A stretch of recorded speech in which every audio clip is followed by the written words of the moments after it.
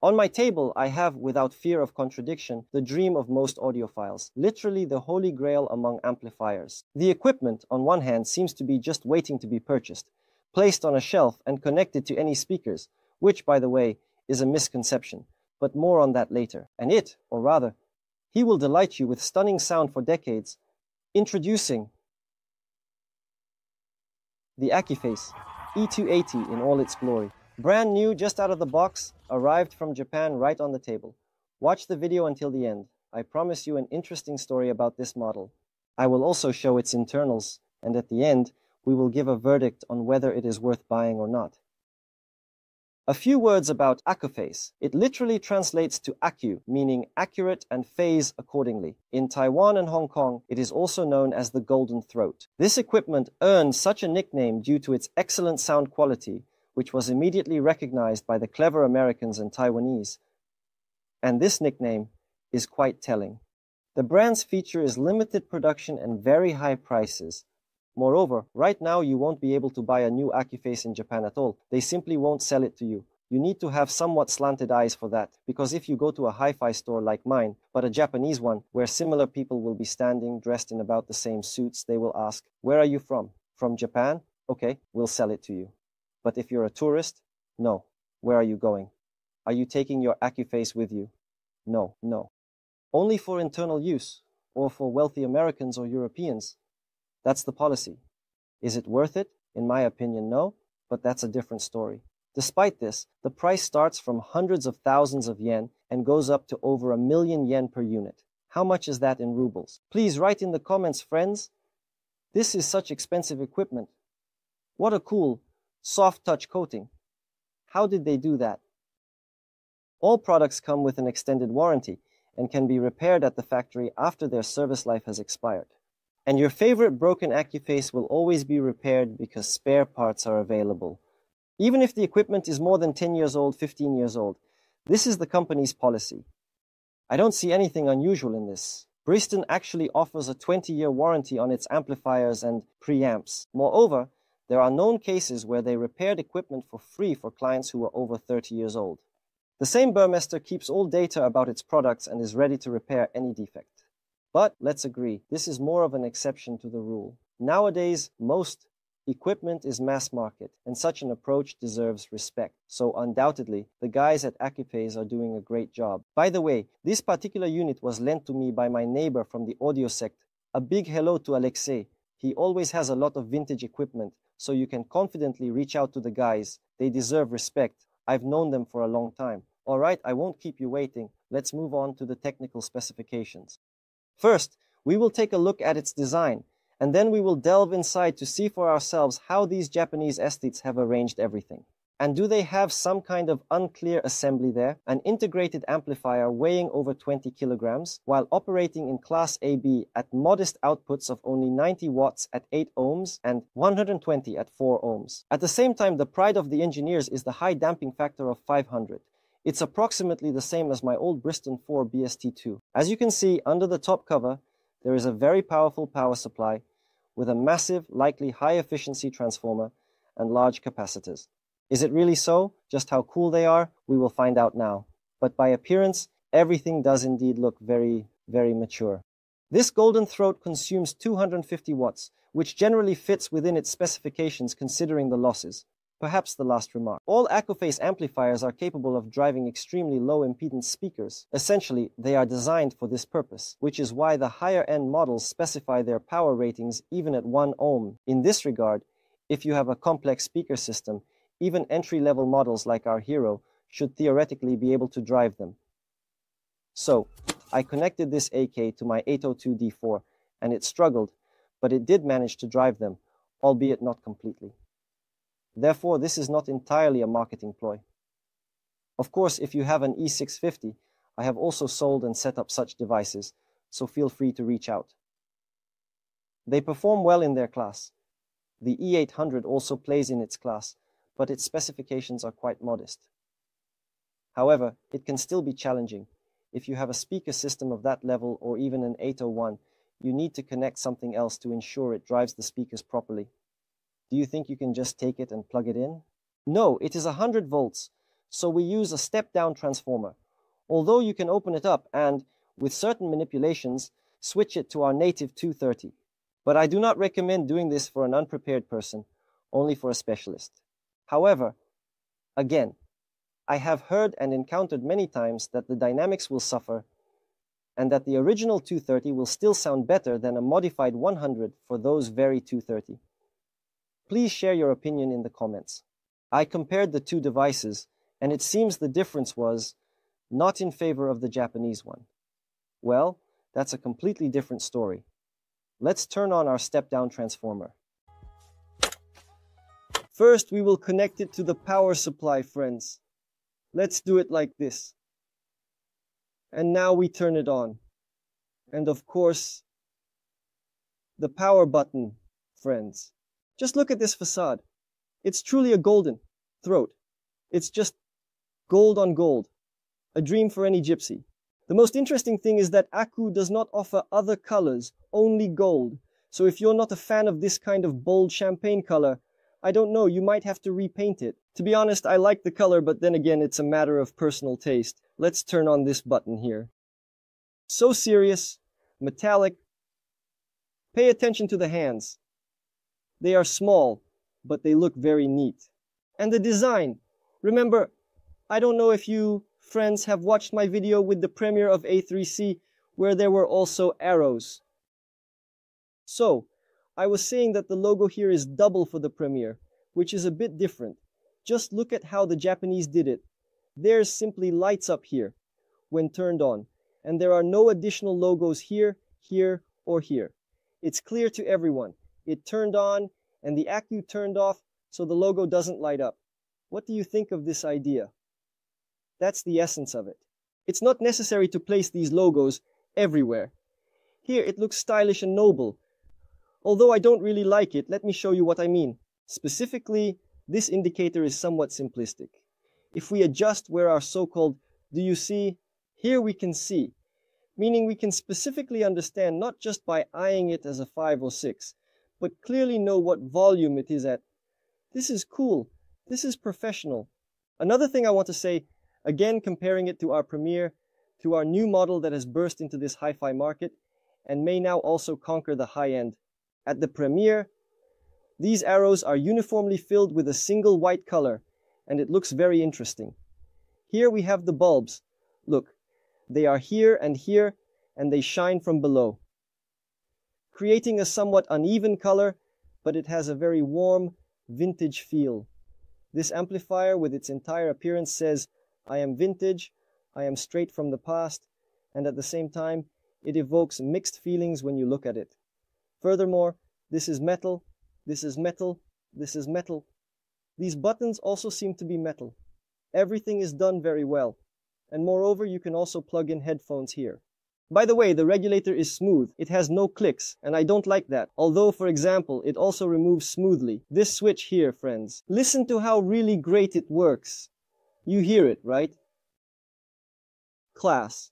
And when you switch it, it all takes place with such an incredibly strong pull. It's just really, absolutely cool. You can just take it and switch it like that. On my Bristol, for example, which is more expensive than this device, it is not implemented like this. The Japanese are great in this regard. They are hedonists in every sense of the word. And these switches, speaker A, speaker B. What else do we have here? DA, maybe optional. Need to buy additional boards. You can turn off the display. MC, MM, phono preamp. Phases to switch.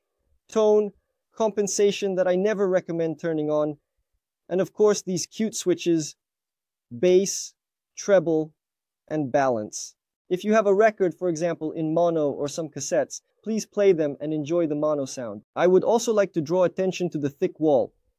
It stands out like armor piercing and can be used as a shield. One more thing. Remember how Columbo always came back and said, "Let me ask you one more thing." It's the same here. I kind of want to go back to this amplifier and see what it has. But I want to focus on the interesting features, specifically this soft touch coating, which is really well done. You touch it and feel pleasure. The entire device, all Accu products, invest a lot of budget into these little details. Sometimes I feel like they might not fully deliver on the sound, but in terms of appearance, it's just the best of the best. So we turn it off. The facade is clear, it's an entry-level model, but it will outperform many in terms of sound and appearance. And what do we have at the back, friends? The back is also quite interesting. First of all, take a look at these terminals for connecting the Accu. How big they are. You can easily place bananas, spatulas, double bananas, banana spatulas, and anything else you want here. We also have two types of terminals available. Again, why is this done? You can connect by amping. The plugs are everywhere. It's really cool. You can always lose them and then not be able to put them back in. We also have balance. You can't go without it. I compared how it plays via RCA and via balance. And it's clear, friends, it's definitely only balance. Because the bass is completely different. The impact is entirely different. And even the volume is somewhat different. But even when you adjust it for RCA, the balance still plays better. Another point is that this device can be upgraded without any issues. You can theoretically insert some kind of phono preamp here. Or, for example, a DAC. All of this will cost an outrageous amount of money, makes absolutely no sense, and it would be easier to just buy a separate phono preamp. Definitely not the Accuphase, which will cost an enormous amount. We open it up and see what's inside. Just two screws separate us from the coveted holy grail of entry-level audiophiles. It turned out to be much more complicated. To open this cover, it was necessary to remove two additional side panels, so not just two screws, but 2, 6, 8, in general, a lot. Let's take a look. Heavy, well made. Notice how meticulously the Japanese have glued everything. Very even, beautiful. Here, in order to ensure that it does not get stuck, it is glued once more. Cool. And the insides, everything is as neat as possible. Power, transformer, Accu. Is it closed, friends? Most likely it will be, judging by its appearance, shaped like a neck, but I could be wrong. And these two huge cans, practically like Coca-Cola cans, called capacitors, for each channel. Let's see what their power is. Naturally, they are branded. It is written. Accuphase, pay attention, friends. Something there black at 30. How much is 30? Yes, friends. You see, I think it's 30,000, 20, 30,000 each, so that's 60. Not bad. Very good, actually. The radiators are hidden since the device, by the way, does not heat up. I tested it well on acoustics, practically on any, and it remains relatively cool. Everything is very neat. You can see that cold air should ideally come in from underneath and exit or above. Very well thought out. There are no moving parts, such as fans, like in some Romanian modern classes, or in these Mich devices, where specific fans are installed in the amplifiers that start to make noise under heavy load. None of this is here. Here is the branded volume control that Accuphase takes pride in, which is called AV, as far as I remember. It is extremely precise and, as they say, made according to feng shui. You know that the Japanese are a nation much less ancient than the Chinese. So it was China that taught Japan literacy. It was China that taught Japan religion in essence. Therefore, when the Japanese practice feng shui, they are essentially repeating their ancestors. Also, look at how well everything is put together.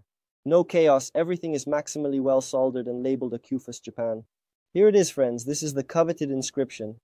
Oh wait, look, I noticed it's a bit crooked. Just a moment. Do you see how it's made? A little strange. Here they are relatively even, but this part is quite crooked. Well, even the best can have a slip-up. In everything else, fundamentally, these terminals are really rugged. The wires are all neatly crimped. Look, nothing is sticking out anywhere. It's well made. And here you see this little board. Pay attention. We will have a screen here. All these arrows. All of this is separated to avoid any interference. Relatively separated. Of course, I would like to see some kind of casing here, but again, all of this costs money. What can I quickly say about the sound? I tested it. Thank you, friends, for the audio community. I repeat, feel free to reach out. My neighbor Alexi is a great specialist. I have been with it for more than 2 weeks, listening to it daily. Is it definitely worth its money? Do they want 500, 1600 for it? Definitely not, friends. If you buy it like my friends or I, for around 300 and some change, then yes, maybe.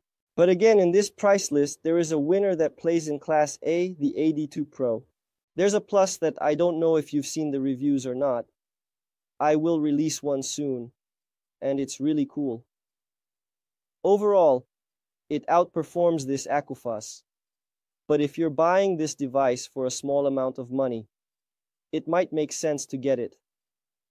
But you really have to be a true enthusiast of this sound, because it has its own unique charm. It's quite refined, although it can deliver good bass and a solid punch. I believe that the entry-level model should be chosen by people who have a great system with Accuphase amplifiers and a separate preamp. They, for example, want to place it in the bedroom or in the garage or, I don't know, in their gym, in some hall. They want to achieve that sound. Well, yes, if you have one amplifier and you want to invest in it, then probably not. I wouldn't take it because it lacks power, friends. Yes, these up to 100 watts are just not it. Absolutely not it. And it's not Class A.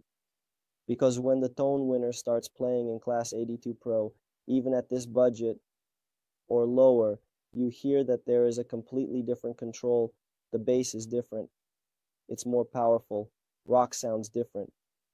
Still, this device is more for vocals, more for jazz, and it can't deliver complex music on complicated speakers. For this, we need powerful amplifiers or the E800. So friends, we will compare it soon. Subscribe and stay with us. Bye for now.